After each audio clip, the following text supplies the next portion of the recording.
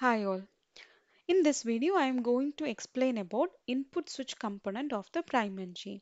So input switch is used to select a boolean value which can be either true or false. So this input switch module you can use with the ngModel and also the reactive forms module. First I am going to show with the ngModel, then I will switch to the reactive forms module. So let's get started. First you have to import input switch module. I'm copying this one and going to the project.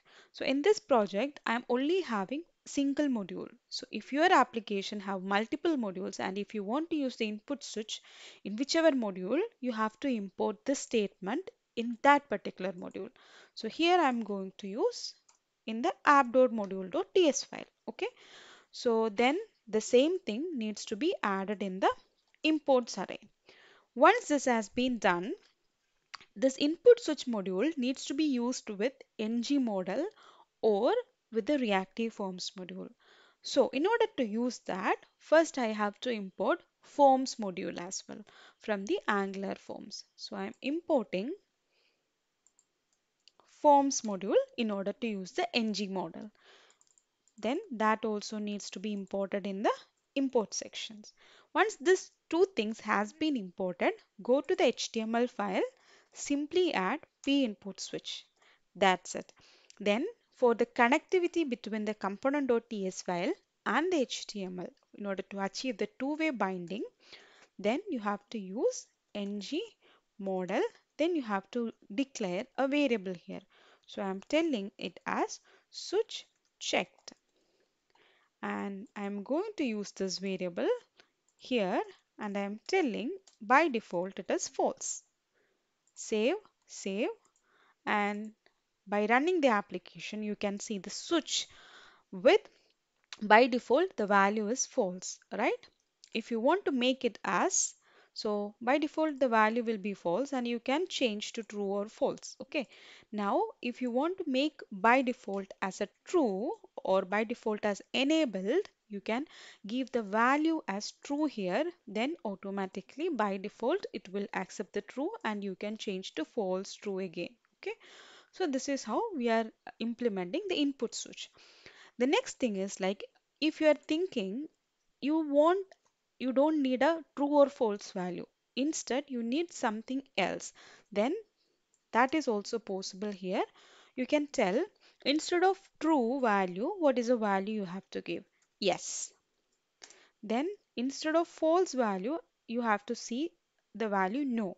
Okay, so true false will be replaced with yes or no value if you are using these two properties. Okay, so let's see.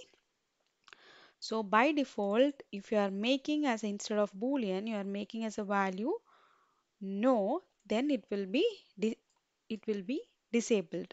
Disabled means it will be off. Okay, then if you change to yes, then it will be enabled. Okay, this is how it looks. Then next thing is like, this input switch have a on change event. So on change of this switch, it will trigger an event, then you will get a event as a prop. Then handle event, I'm writing a function which accept event, which returns an event. Then you can write the same function here. Now I am giving as any, and I am just consoling that value, console.log of e. So save it, and if you do the inspect and on change, it will give the current value. So I am changing to the no status. Then inside the event there is a property called checked which will give the current value. Now it is no.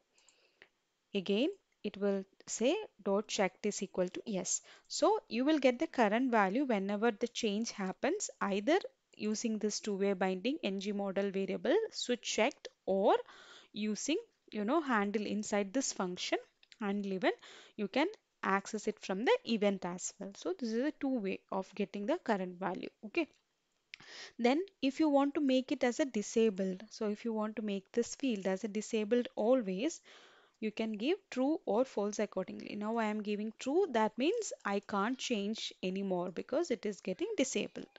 So this is how it is implemented using ngModel.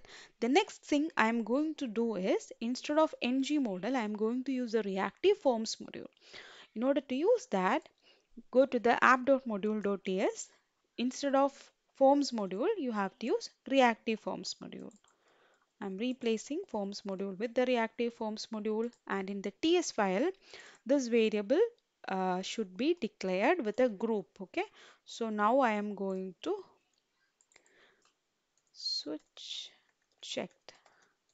So one form group I am adding from the Angular forms, and the form control is also getting added from the Angular forms, and there is a group and there is a checkbox. This is the name of the not the checkbox, it is the name of the switch. And I am by default, before it was a true or false, now I am changed to string with yes or no. Now I am telling it should be yes. Okay, then what you have to do is, in the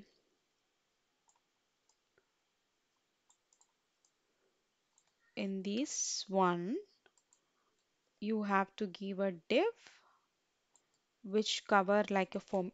It can be either a form also. Okay, I'm giving my group as the form group. So here I have added a form group, then a variable name. Then instead of the ngModel, you have to give form control name. Okay, so that's it. Then the reactive forms will work. See, by default it is yes. That means I am giving yes here. That is, now by default it is true. Then no. Now it has been changed to the opposite value. So on change also you can see the checked value is getting no or yes. See. So this is how we can implement in the reactive using reactive forms module as well.